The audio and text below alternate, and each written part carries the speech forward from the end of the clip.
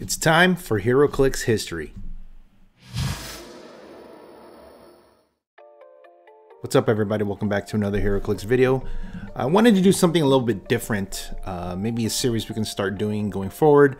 But I've noticed there hasn't been really anything out there about the history of Heroclix, whether it's the product itself or the competitive, metagame, competitive gaming, like Worlds or Nationals or anything like that. So, I wanted to talk about the history of Heroclix, at least the competitive part of it, because I know it is part of the history of Heroclix, right? Because aside from collecting it, it is a game. So, and a lot of people like to enjoy it that way. So let's start with the 2010 World Championship. The reason why I picked that first is because that's the first official Worlds event where it was when NECA took over. So it was WizKids before, and then Tops took over, and then NECA took over. They still retained the WizKids name, but the parent company is NECA. And this was also when they actually kind of streamlined the format, whereas before they used to have Wizard World events or regionals, and then they used to kind of have like floor events where 50% of the 50% of the team has to be from one set. Now this is just kind of like the modern, because that kind of had all the figures in the legal sets were carded at this point, because before that there were some carded, some not. So this was kind of like the real first real event that had carded figures, the entire format. And it was in 2010, because in 2009 there were no Worlds. It was 2008. So 2009 it was a hiatus, and then 2010 when it came back, better than ever. And it's kind of like how we see how World is today. So going back to that era, during that time there were no real qualifying events that led up to Worlds. Kind of like not how we have it now, where people have to win WizKids Opens or National stuff like that to get their seats at Worlds.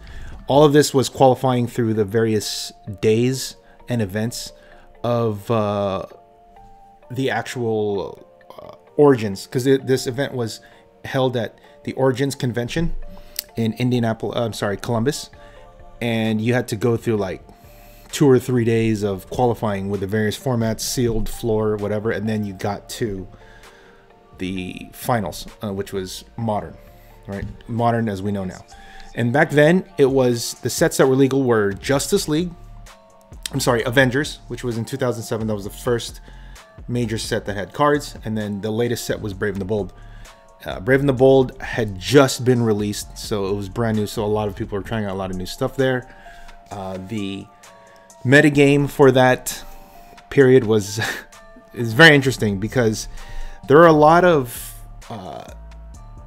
figures that have kind of weird point values, number one, but also because of the higher point values that they were back then, we're not used to that now, because everything is so low and efficient and cheap that you can fit a whole bunch of figures. Back then, 4 or 5 figures was considered a lot.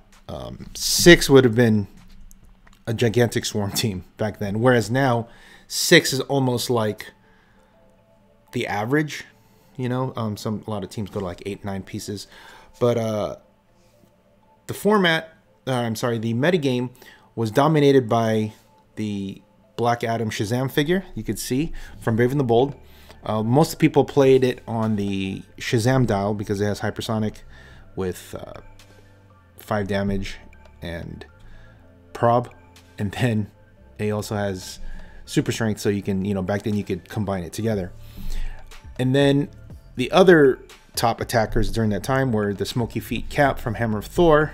Ignores, elevated outdoor blocking and characters and hindering. So that was really good. And then the Spider-Man from Secret Invasion, the one that had, it's only 50 points, very efficient, I think 6 clicks, and it has flurry as well. But it didn't have really movement attack, but you kind of had the TK. But he was a solid attacker at 50 points. And then the support pieces that people were playing were like Scarlet Witch, Jason Blood, the prob pieces. Light Speed was a good taxi, moved far, cheap.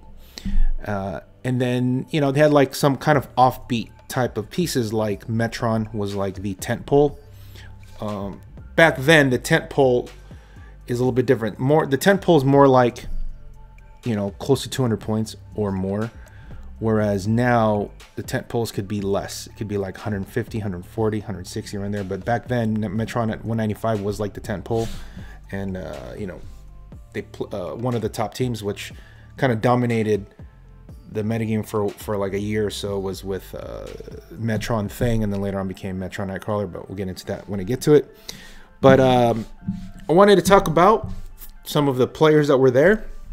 It was kind of hard to try to find out what people were playing, who was playing, and things like that, because back, you know, there's no coverage. It was all on HC Realms, just people posting about their experiences and what's happening, kind of like reporting on the scene. So I have the top 8 teams from that era, or from the Worlds. There was an Avengers team. There's no particular order. There's Avengers team, theme team. Oh, one more thing. Theme teams were kind of a new concept because they didn't have keywords pre-carded, and then they added keywords when they had the cards.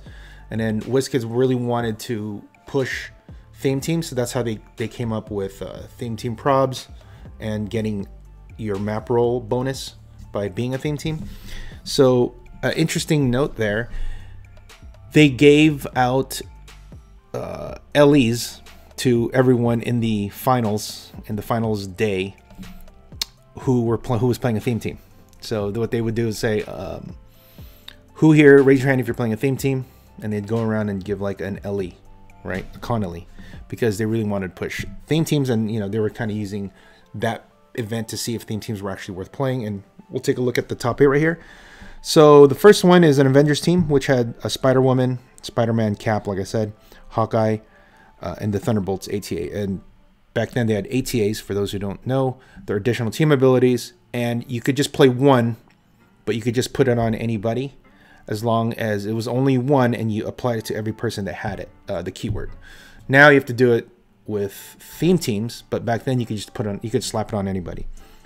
But the team was an Avengers theme team, and you know, obviously we're looking at the Hawkeye from the actual Avengers set, which has a legacy card now, so you could take a look at that. And you know, that was like one of the better attackers back then.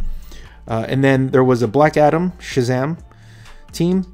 There was 3 of them here, 3 Black Adam Shazam teams, whether it had like Edward Nigma, Cap, or you know, Scarlet Witches and Jason Bloods. Then there was a Metron Thing team, which was the only real tentpole there. And then there was a Spider-Man, Cap, Jason Blood, Cave Carson, Out of the Shadows, Batman, Scarlet Witch. So just a concoction of good pieces. And then there was a team of 2 Spider-Men, 2 Caps, and Scarlet Witch. So it's another Avengers theme. And then there was Dawnstar, Nico Minoru, 3 Kid Flashes, and it was a teen theme team, which they have since retired that keyword, teen. So there's no more teens. And then the last one was the Shazam Black Adam, 2 Scarlet Witches, 2 Jason Bloods. So there are 1, 2, 3, 4, 5 out of the 8 teams, I think, are theme teams. So people were actually trying to play them. But in the top 4, we had...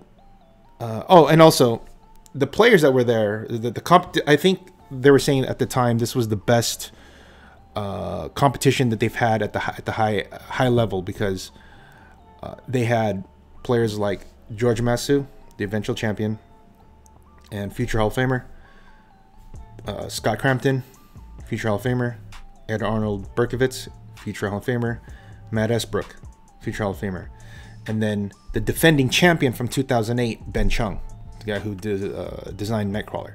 So 5 out of the 8 players are, 4 of them still play today and still one of the best, some of the best players now. And one of them went on to become, a designer for WizKids and designer for their, not just for Heroclix, but other games within WizKids. So at least 5 really top-notch, best of the best players that were there. And then in the top 4, there were all 3 of the Black Adam Shazam teams made it. And then the lone outsider was the Metron Thing team, which, oh, I'm sorry. Also, Alan Mason was there. Oh, I apologize, Alan. I know you watch your video sometimes, but Alan Mason, surefire future Hall of Famer for sure. Anybody who knows Alan Mason back in the day used to be the boogeyman in all of California, especially up in the Bay Area, but all up and down California and West Coast. Alan Mason was the man. So 6 out of 8 players there, top. So I even missed another one. Rob Barazell was on there too, so he's also a Hall of Famer. So 7 out of the 8 players were top notch, and what is that? 5 of them are Hall of Famers. 5 Hall of Famers, future one, and then the other one is a defending champ. And in the top 4, Rob Barazell with a Black Adam Shazam, George Massey with Black Adam Shazam, Ben Chung with Black Adam Shazam, and Alan Mason with the Thing Metron. And then in the finals, it was Alan Mason against George Massey, Thing Metron versus Mystical Theme Team. And I'll link the video, but there is a very grainy old school footage from a camcorder, I believe, or it might even been a old cell phone footage, but you'll be able to see it in the link. There's a little screenshot of it right here. Sorry, here. But in the finals, the team that George played with his infinite prob team, because all 5 of his pieces have prob, just outlasted the Thing Metron. And it's anybody knows the history of or what happened in the game.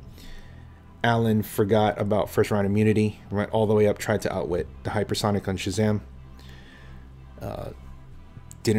Forgot that George just passed his first turn with Shazam. He was the only one that kind of stayed in the starting area, and then he couldn't outwit him, and then Shazam just hypered and clocked him and took out Metron real quick. So the team that he played, the Mystical Theme Team, was, aside from the Theme Team probs that he has, he just has 2 additional, he has 2 perplexes when he turns into Etrigan, and then he has 5 regular probs on his team. So it became really hard for you to hit him, and it became much easier for him to hit you because all of his probs, right? So at this point, it's just a statistics formula, right? Whereas Alan's attacking him, he has to hit 1 time or he has to hit like 5 or 6 times in a row to hit it stick, whereas George needs to hit it 1 time in 5 or 6 rolls. But anyway, George ended up winning. He designed Black Adam in the Superman set, which was super rare, great sculpt, nice figure for the time. And the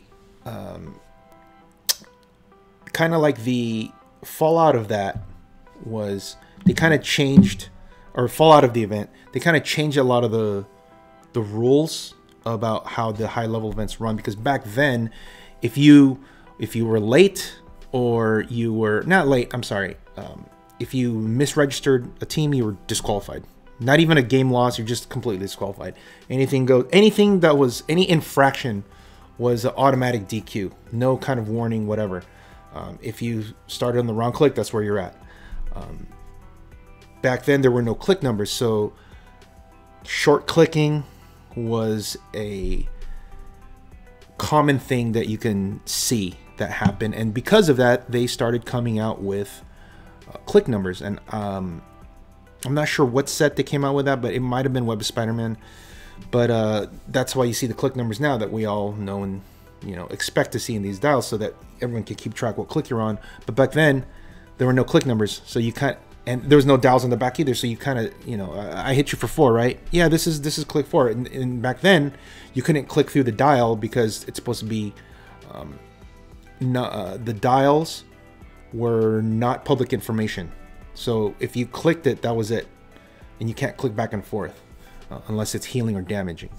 And then I believe that shortly after, I guess a few years after, they started doing WizKids Opens, and then they started qualifying through nationals to get to Worlds, and so that you can get your seats instead of just doing it at Worlds. That was still an option, but you can get there in other ways. So they use that for they use the data that they got from 2010 Worlds to, you know, make what you see Worlds is now. So yep, that was it. You know, I'll put up all the relevant links for if you want to find out more about the event. But just a sample of the pricing. George got, I think he got a Manhattan convention exclusive. He got a factory set of Brave and the Bold, and I think he got a case of Web of Spider-Man on top of like whatever the Connollys that they had at the time. But yeah, that was it. And you know, George, his legend kind of grew even more and became what it is today. So hopefully you guys enjoyed that trip back to memory lane history for those of you who just started later in the game's lifetime. But you know, if you're interested in playing high level clicks, you know, when live in-person events come back, you know, be sure to hit up your WizKids Opens or Nationals, Rock events, or Worlds even. So all right, that's it for this one, first episode. Let me know what you think. I know I kind of jumped around a little bit because, you know, just the first time doing it, I'm trying to still kind of get my footing on this. But hopefully that was educational, I guess. And, you know, a little bit of tidbits you know about the past Heroclix events. So until next time, guys, only bad players win the dice. See ya.